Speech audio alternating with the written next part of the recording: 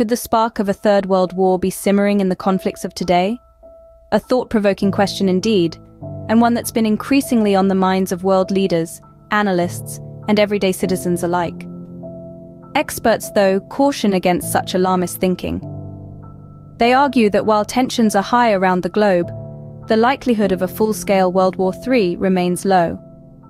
The interconnectedness of our modern world, the rise of diplomatic negotiations, and the devastating lessons learned from the two previous world wars all serve as deterrents to such a catastrophic event. However, this does not mean that the conflicts of today do not carry serious implications. One such conflict, the recent war between Israel and Hamas, has had a profound impact on the world stage. The violence and loss of life have been tragic, and the political ramifications far-reaching.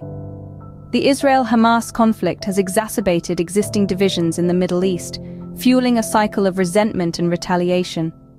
It has tested international alliances, strained diplomatic relations, and posed challenging questions about the balance between security and human rights.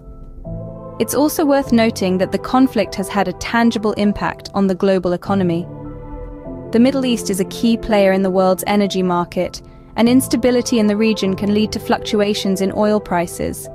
This, in turn, can affect everything from the cost of travel to the price of everyday goods.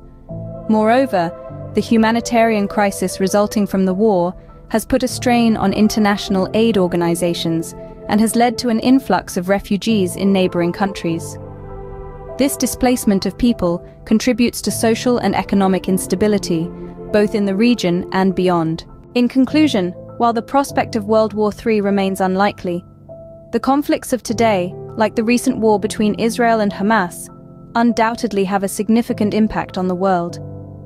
They shape our political landscape, influence our economies, and most tragically, lead to immense human suffering. It is crucial, therefore, that we continue to strive for peaceful resolutions and work towards a world where such devastating conflicts are a thing of the past.